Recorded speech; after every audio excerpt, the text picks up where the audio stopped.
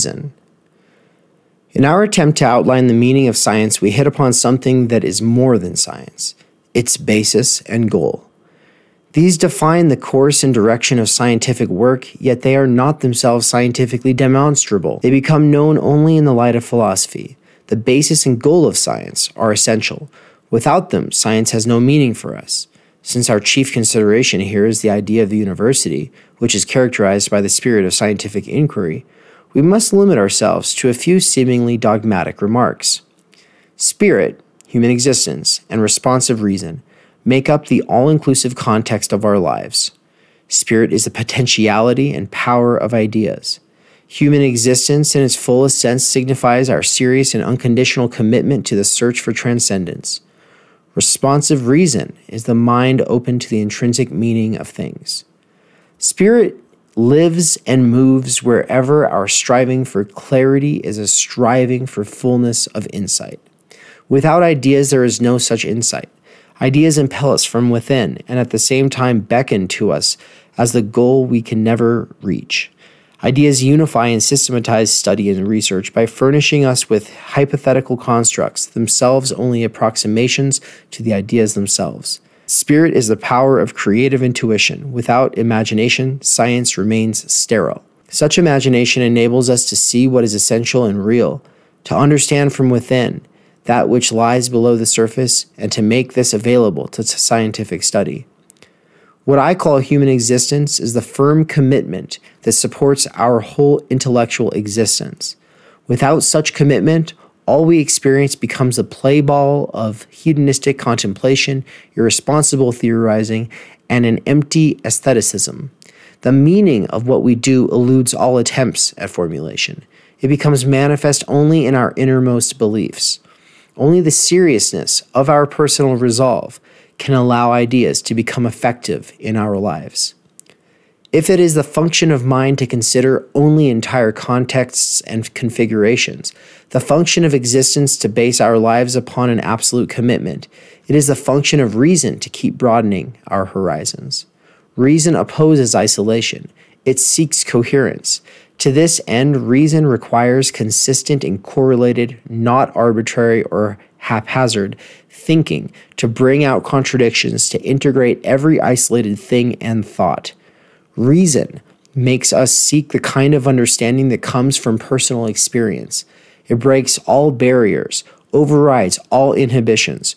Reason gives credit where credit is due, and in this fashion preserves the essence of whatever it contemplates. Spirit, personal commitment, and responsive reason make us aware of the broader context of achievements and possibilities in our lives. It is this context which gives meaning and vitality to science. This explains the secret whose presence makes itself felt everywhere, that what is decisive in science is not manipulative reason and tangible output alone, but a more subtle factor in addition. This is present in craftsmanship and personality rather than in specific results. Spirit, human existence, and reason are the foundation of the scientific outlook. They are the philosophical elements within science, even though they never are explicitly acknowledged. Their presence is felt at the frontiers of science. It is these three which can make the passion for knowledge into a passion for genuine Socratic ignorance. This ignorance is not the conditional kind, which recedes as knowledge advances, but it becomes apparent in its full depth precisely as knowledge advances in clarity and scope. Philosophical ignorance accompanies the presence of philosophy in all the sciences.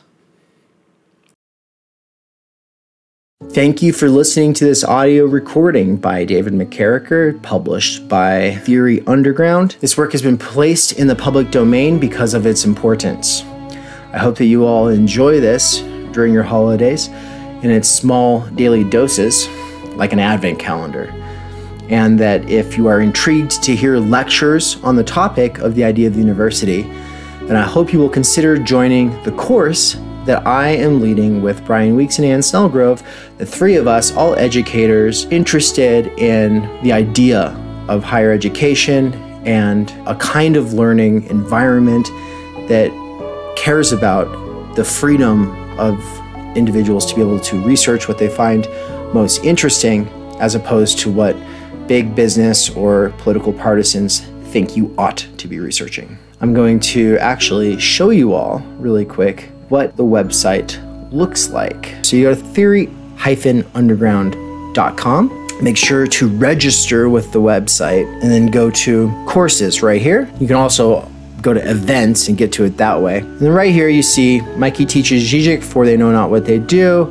That's a class that kicks off in February. We also have Professional Managerial Class Consciousness. That's kicking off at the end of January. And I'm teaching that one with Elton. And then the Idea of the University right here. All three of these are courses that you can add to your shopping cart and choose to take if you want.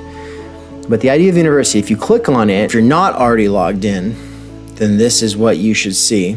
Click Take This Course, click Add to Cart, View Cart, and then proceed to checkout. Oh, one quick thing, don't forget, I guarantee the verification email will be sent to your spam folder. So if you're going, I tried to sign up with the website, I registered and everything, I just never got the email. Don't worry, it's in your spam folder. You just have to find it, and you might not be able to find it from your phone. You might have to actually sit down at a laptop. I'm sorry, it's not always as easy as giant mega corporations make it when you try to do stuff underground. So go for it, try it out, let me know if it works. Okay, bye. So anyway, that's how you do it. I hope to see you there in the discussions on the Zoom chat, but also in the forums where the real conversation will hopefully be taking place on the website. Anyway, everyone, Merry Christmas, Happy New Year. Take care.